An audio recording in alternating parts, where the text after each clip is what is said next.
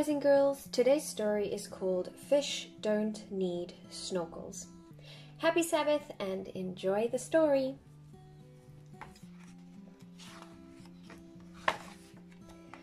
Does a fish need a snorkel to breathe underwater? No, God gave the fish gills to breathe underwater. Does a giraffe need a ladder to reach the top of a tree? No, God gave the giraffe a long neck to reach the top of the tree. Does a turtle need to search for a house to live in? No, God gave the turtle a shell to live in. Does a mountain goat need a trampoline to jump over the rocks?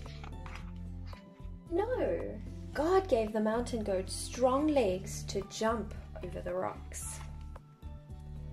Does an elephant need a straw to drink from the river?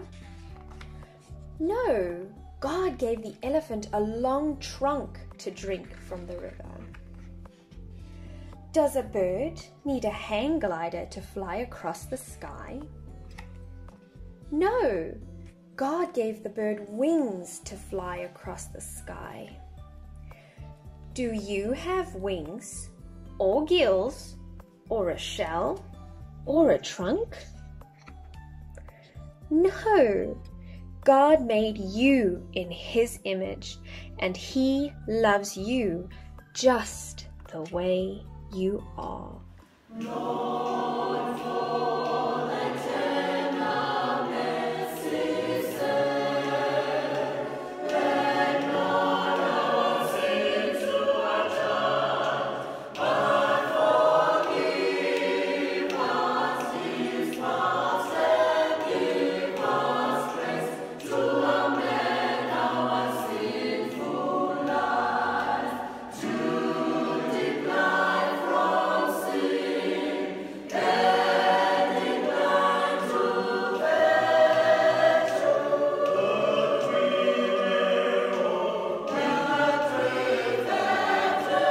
with the perfect that we may walk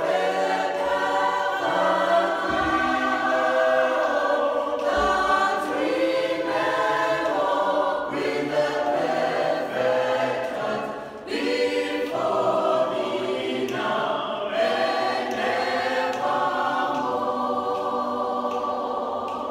Lord, for Thy tender mercies, let not our sins to our child, but forgive us His past and give us grace to amend our sinful life, to decline from sin and incline to virtue. But we may walk with the perfect heaven, with the perfect heart, that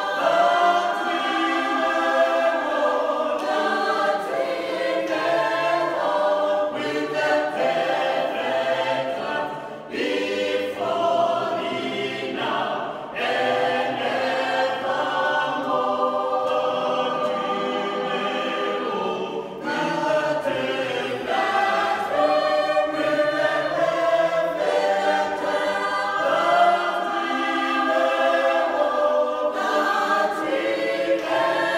walk with the perfect heart before Thee now and evermore.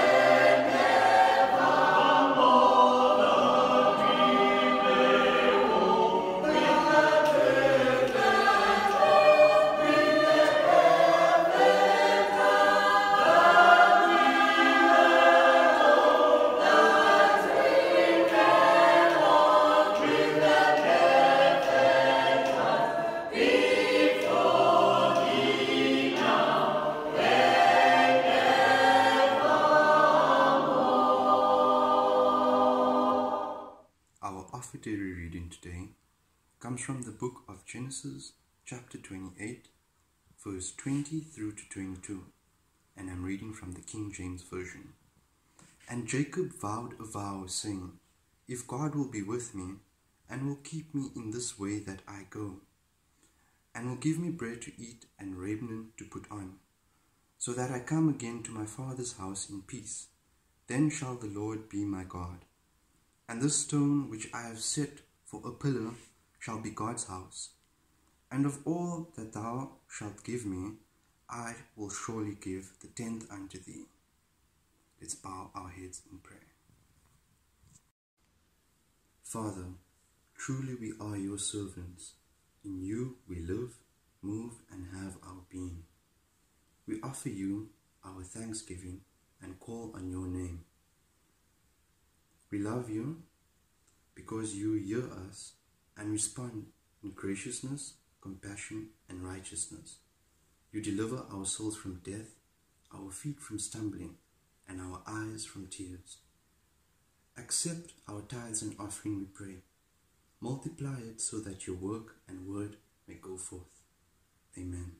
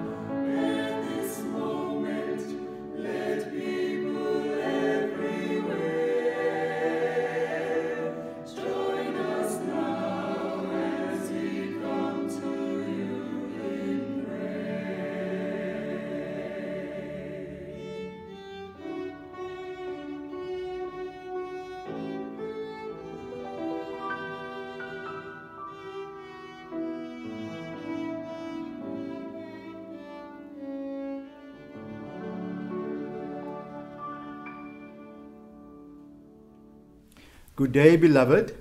I greet you in the wonderful name of our Lord and Savior, Jesus Christ. Always a great privilege and, of course, a huge responsibility to share God's message to His dear people. Shall you pray with me? Lord, I'm about to preach your word.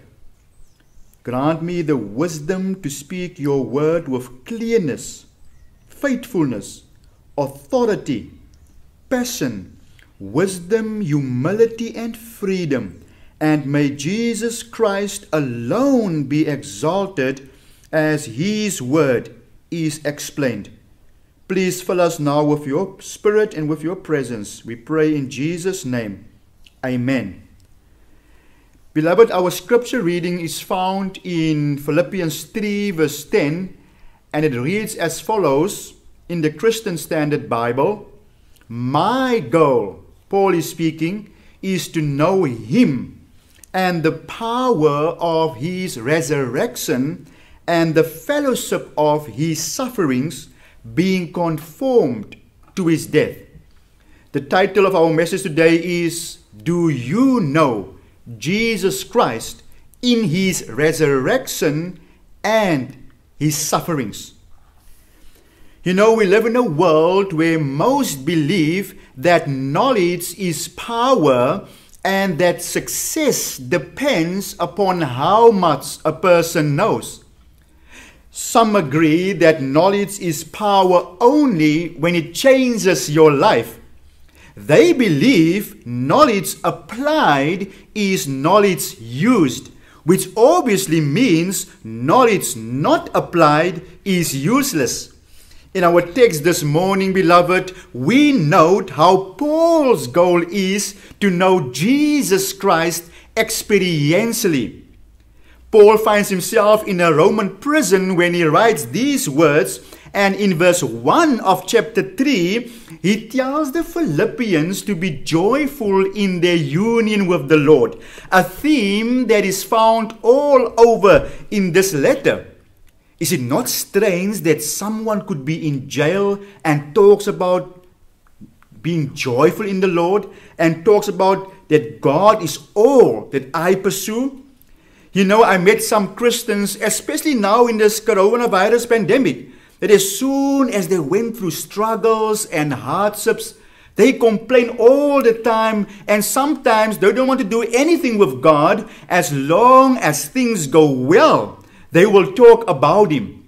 But here we find a man whose joy is not dependent upon his circumstances, beloved, whether good or bad, because his joy comes from the Lord.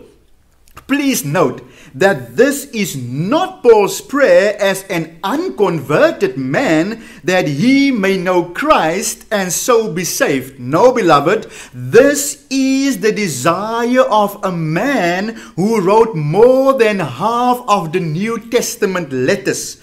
Hence, the purpose of this message is to reveal that it is only the converted person who can feel the desire continuously that I may know Him. And this knowledge is based upon experience.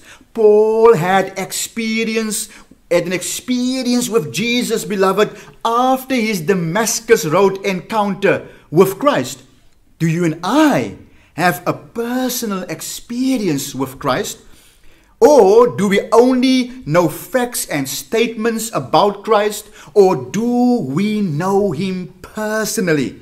Of course, beloved, we come to know Him in the first instance through the medium of statements about Him, and we come to know Him primarily through His Word. But then, beyond the revelation of His Word, must come a deep longing to have a daily, personal experience with the living Word, Jesus Christ. You know, knowing God is not a religious exercise, friends, but a personal commitment. You know because you have lived it and felt it. It involves the heart more than the head. This is the knowledge that the apostle is speaking of, that he seeks after in regard to Christ. You know, there are thousands of people, even professed Christians, that they believe they know Jesus Christ, or so they profess they know Him, but to whom He has never been anything more than a historical figure. They never allowed Christ to be their strength in their weakness, their comforter in sorrow, their life in death. Yes, they're all in all. And so Paul begins by saying, my goal is to know Him. You know, beloved, the word know in our memory text translates the Greek word gnosko, and it means to understand, to perceive, or to be aware of through observation, inquiry, or information. It is a Jewish idiom speaking of intimacy between a husband and a wife. The knowledge here in the text spoken of is a personal knowledge gained not by hearing or reading, but by direct personal communion with the Lord. It is not theoretical, but experimental. In other words, Paul had experienced Christ's power in his life. Do you and I experience Christ's power daily in our lives, friends? Now remember, when Paul wrote this letter to the Philippians church, he had been walking with Christ for many years. He had preached Christ to others. Yet, he was not comfortable. His heart's cry was to know Christ more intimately and personally. He never wanted a second-hand experience with Christ. You know, people, I met people, they love to listen to YouTube sermons and go to church, but they have never opened the Bible for themselves. They want other people to feed them, to serve them, but they never go and make special time with God alone, that special communion with God. Paul wanted to know Christ for himself.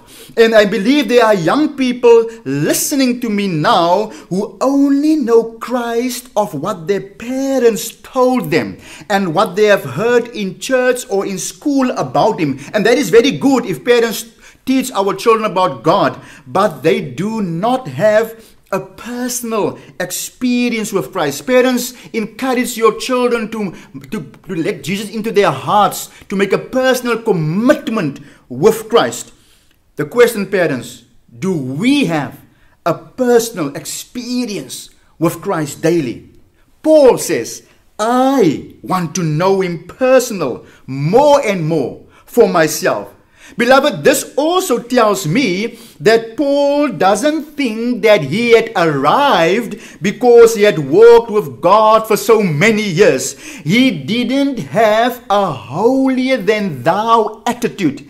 You know, I met some people who think that they know it all. They listen to many sermons over the years, preach many sermons over the years, read many books, knows the writings of Ellen G. White, and now they concluded no one can tell them anything. You know, Seventh Adventists, we are called the people of the book. But we must be careful that we don't become arrogant and full of pride because we know a lot about God. To have a lot of information about God does not necessarily mean you know Him personally. You know, you can become a good preacher who love and know the Word, but who do not love and know the living Word, Christ. Hence the question to you and I today. Do you know Jesus Christ, my friend, personally? Paul goes on by saying, and the power of his resurrection. Now this word power refers to the Greek word dunamis, which is the special, miraculous, divine power that only God possessed. Paul believed firstly that this power causes Christ to be resurrected from the dead. Secondly, he believed that everything we stand for and hope for is contained in Christ's resurrection. If there was no resurrection, then our worship and faith would be in vain. His resurrection confirms the truth of the Christian religion. All the other religions in the world cannot hold to this claim.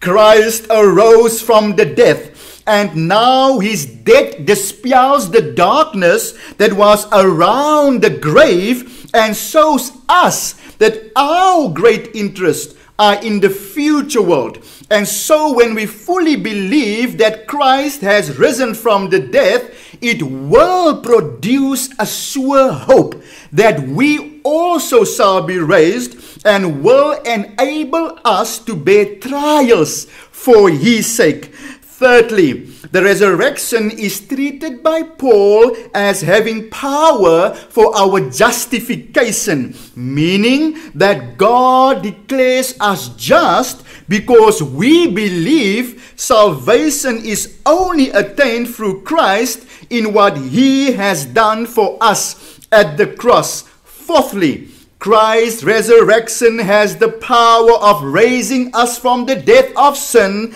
and bringing us into a new life of the Spirit. If we feel death in our Christian walk, His resurrection power can raise us and inspire our spirits to raise into new heights with Him.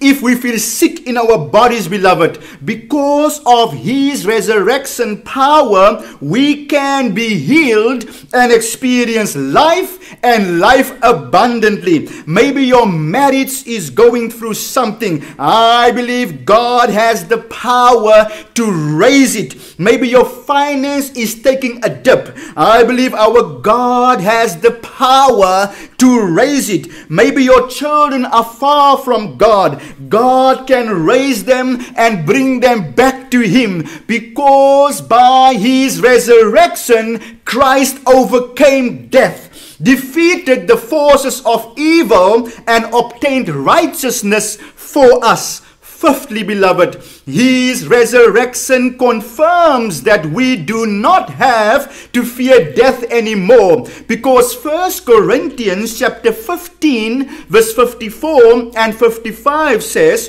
"But we know when this perishable will have put on the imperishable, and this mortal will have put on immortality, then will come about the saying that is written, death is swallowed up in victory. Oh, death, where is your victory? Oh, death, where is your sting? The sting of death is sin, and the power of sin is the law. But thanks be to God who gives us the victory through our Lord Jesus Christ, because in His resurrection, hallelujah, we have the assurance of God's redeeming purpose. His resurrection became a reality of our future immortality and provides us with the opportunity to walk in newness of life.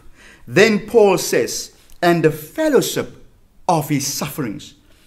Oh, beloved, although Paul experienced much suffering in his daily life, he still desires to know Christ more in his suffering. Why? Because he knew no other human being has experienced such bitterness and suffering as Christ endures for us.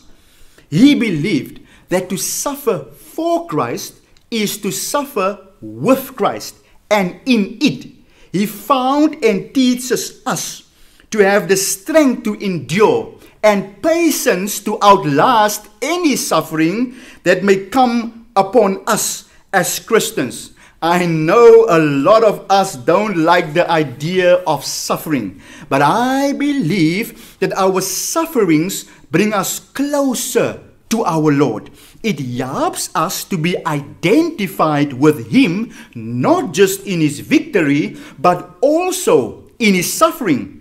Many times I have heard testimonies of people on how Jesus became so real to them during the times of suffering. I have sat at the bedside of Christians who had cancer and was in a lot of pain, but they had the faith to encourage me and strengthen my faith, because their suffering had brought them closer to the Lord.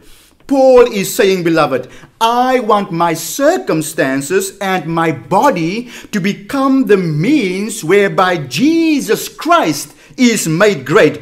You see, many are willing to reign with Christ, but they are not willing to suffer with Him. Many would be willing to wear a crown of glory like Christ, but not the crown of thorns. Many would be willing to put on the robes of splendor, which will be worn in heaven, but not the scarlet robe of hatred by unbelievers. In other words, they want the communion, but not the conflict. They want to come to the sanctuary, but don't want to participate in the struggle. They love to worship together, but don't want to do the work of Christ. Oh, beloved, this was not the feeling of Paul. He counted everything that he gained before as rubbish. The idea is that it is an honor to suffer as Christ suffered, and that the true converted Christian will esteem it a privilege to be made just like him, not only in glory but also in trial. To do this is one evidence of faithfulness, and we may ask ourselves, therefore, whether these are the feelings of our hearts. If so, it is evident that we love him. If not so, and we are merely seeking the crown of glory, friends, we should then doubt whether we have ever known Christ Jesus personally. Do you really know Jesus Christ? Because it will take divine strength to suffer like him. You will have to know him in his suffering to suffer just like him. If you really know him, you will understand and testify with Paul and myself today that the sufferings of this present time are not worthy to be compared with the glory that is to be revealed to us. Romans 8 verse 18. Not only so, but we also rejoice in our sufferings, because we know that suffering produces perseverance. Perseverance, character, and character, hope. We also know that pure gold put in the fire comes out of it proved pure, and genuine faith put through this suffering comes out proved genuine. And beloved, when Jesus wraps this all up, it's your faith, not your gold, not your money, not your talents, that God will have on display as evidence of his victory. Do not be surprised at the fiery trial when it comes upon you to test you as though something strange were happening to you. But rejoice insofar as you share Christ's sufferings, that you may also rejoice and be glad when his glory is revealed. So if you are suffering in a manner that pleases God, keep on doing what is right and trust your lives to the God who created you, for he will never fail you. Yes, friends, it is not God's purpose that we should suffer. We know all of this is a result of sin. But we also know, hallelujah, that it is only the suffering God who can truly understand our suffering. And praise the Lord, he will bring an end at due time, an end to our suffering. As long as we cling to him, as long as we stay connected to him, we will be fine, friends. He will have us in his hands. Christ will acknowledge our faith if we are to go through pain and suffering. Remember, he stood upright when Stephen was stoned, because he honors his children who are willing to suffer and die for him. Do you only want the fellowship in the church, communion, the fellowship, or do you also want the fellowship when it's not so good, friends? Paul says, I want the fellowship even in his suffering. You know, in the time when we are being threatened by an invisible enemy in the coronavirus, we do not have to fear, because if we truly know Christ Jesus, we will also know that not even sickness or death, any principality, any demon, life, death, tough lives, nothing will separate us from the love of Jesus Christ, because to know him is to love him, and perfect love cast out all fear. Then lastly, Paul says, being conformed to his death. You know, the words being conformed or to conform translates the Greek word susegmatizo and implies a continual progress with a real inner conformity. It is to conform oneself to another's pattern. The reference being conformed to his death is not the impending death of martyrdom, but to the dying unto self. Paul seeks the Spirit of Christ, his humility, his devotion, and his unselfishness. I believe Paul wants to die to the world of sin and temptation so he can be fully transformed in order to be like Christ. Are we willing to die every day of sin and temptation, friends? Because to know Christ means we are becoming like him, also in the victory over sin and temptation. To know him means we are transformed inwardly by becoming humble and meek like Christ. Hence the question today, do you know Jesus Christ personally? Or do you just know a lot of things about him? Do you have a knowledge of the word but do not know the living word Jesus Christ? Do we study the word of God and the writings of Ellen G. White just to boast and brag about our knowledge of God and to argue with people? Or do we truly use this knowledge to lead others to Christ? Because the world does not focus so much on what you know and confess, but on how you relate to people. The Pharisees, remember, also thought they knew God. But Jesus told them, you study the scriptures because you think that in them you find eternal life. But these scriptures speak about me and you don't know me. Peter also said he knew Christ, but then he betrayed Christ 3 times. Yes, he knew Christ, but not deep, not intimate, not personal.